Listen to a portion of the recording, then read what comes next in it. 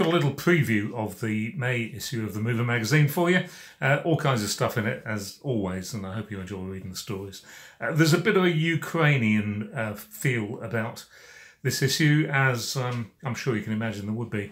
There's quite a few stories in there that are related to it in one way or another. For example, there's a story that's come from Alta Vita, the housing people, about how they're helping people find accommodation. There's a story about how the war has affected world trade, which I think you find interesting.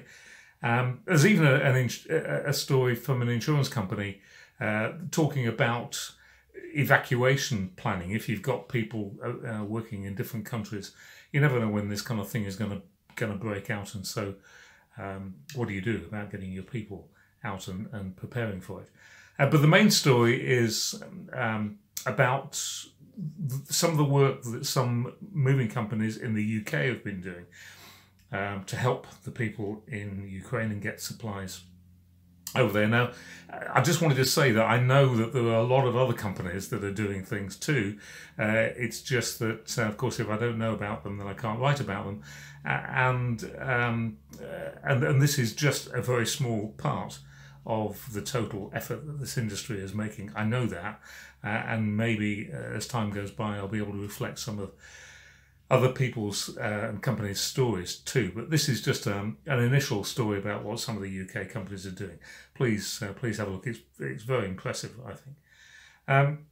There's lots of other things in the magazine as well. There's one story about Fabio from Invictus in Portugal.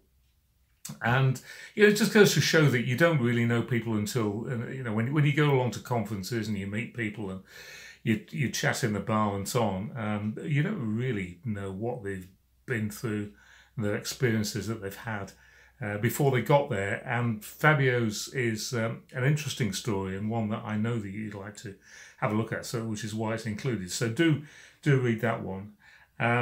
There's also a little piece in there from Canada that's come from Walt Penook, who has bought a relocation company over there, and I've called it the Challenge of Opportunity. Now, many of you will know Walt for doing these rather strange challenges where he goes running all over the place and riding his bike and those kind of things. This is a business challenge and a different type of thing altogether, but I thought you'd be interested to know about it, so that's in there too.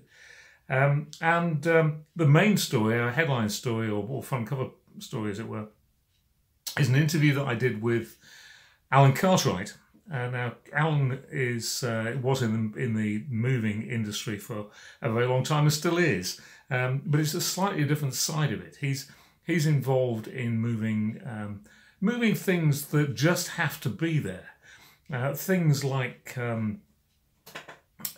musical instruments for bands when they're opening at the major event, or the sports equipment for the Rugby Six Nations, or those kinds of things where there really is no option but for them to arrive in good order and on time. And I've called it "Failure is not an option," and there's a reason for that as well, because one of the major projects that they've just been involved in, his company has just been involving, was moving the James Webb Telescope from where it was being tested to where it was going to be launched into space. Now, there's another example of something that must be the most precious cargo that any moving company has ever moved, I suspect, and something that really just had to be there on time.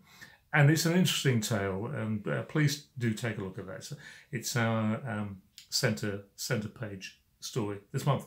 Lots of other things in there as well. And before I leave, I just wanted to offer my condolences to the family of Eddie Pfeiffer from HVD Insurance in Germany, who died recently. He was only 68. Great guy, and I'm sure his death must have been a tremendous shock for his family. And our thoughts are with you. I'll see you next time. Bye.